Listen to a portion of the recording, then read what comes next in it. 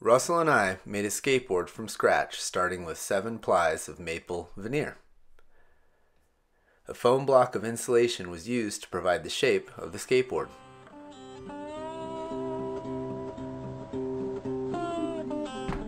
A megalodon-sized thank you to Brian and Andrew and Adam and Mike from Blue Dot Education. Thanks for mailing the supplies to us way out here in western North Carolina.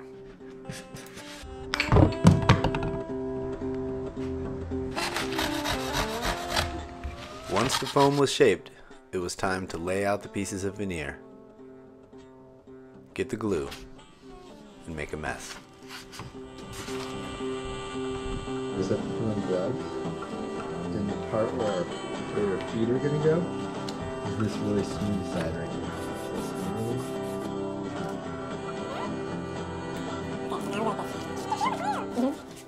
The next step is to stack the veneer on top of the foam mold. Let's do 3 layers. That's a chicken.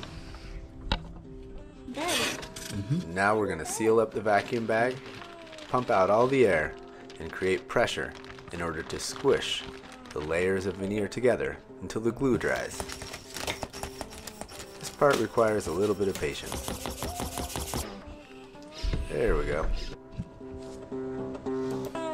You're back? Are you finished?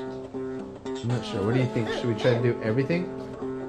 Okay, let's go for it. The smoothest, right? Can you feel that? That's the smoothest.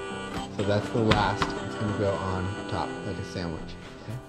So as we're gluing the last 4 plies on, you might notice that the veneer blanks are different sizes.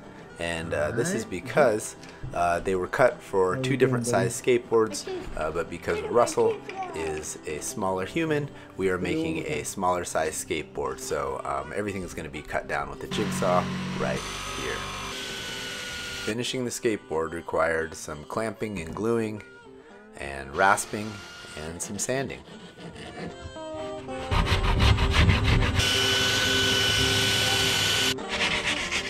Once it was smooth, we painted it black, threw on a Stormtrooper sticker from Grandma in California, added some fluorescent green grip tape, trucks and wheels, and headed to the local skate park.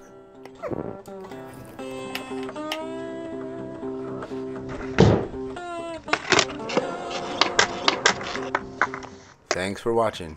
Cheers.